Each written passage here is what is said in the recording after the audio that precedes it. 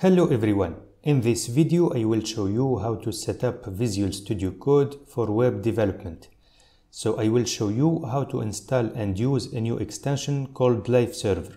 So let's click on this extensions button and here let's type Live Server. Then we need to click on this first extension. So this is the name of the developer and this is the number of times it has been installed. To install it, we need just to click on this install button.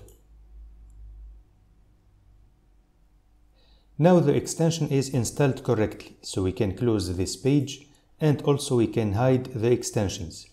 Now let's create a new HTML file. So let's click on File, then Open Folder. Then I will create a new folder on the desktop. I will call it Website. Let's press Enter. Then let's select this folder. Now let's create a new HTML file. I will call it home.html.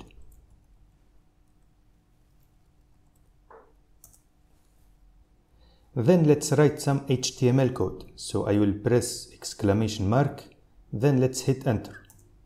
So we obtain this template. We can change the title and also we can write some text in the body.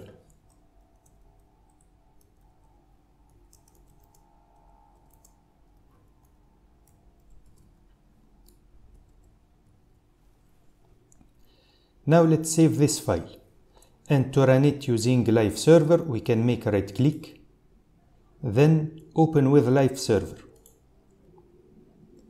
And this page is opened in the browser, so we can see that the server is running on my local machine at this port number, and this is the name of the HTML file.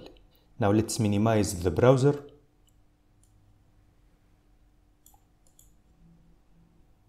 Then let's update this file. So when I save this file, the update will appear automatically in the browser. Let's save the file.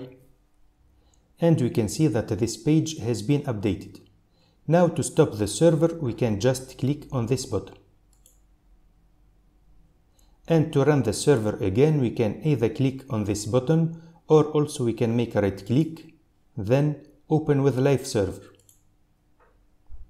And we can see that we have a new page in the browser. So let's update the text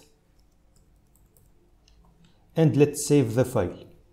And we can see that this page is updated. In the next video, I will show you how to use another extension called Open in Browser.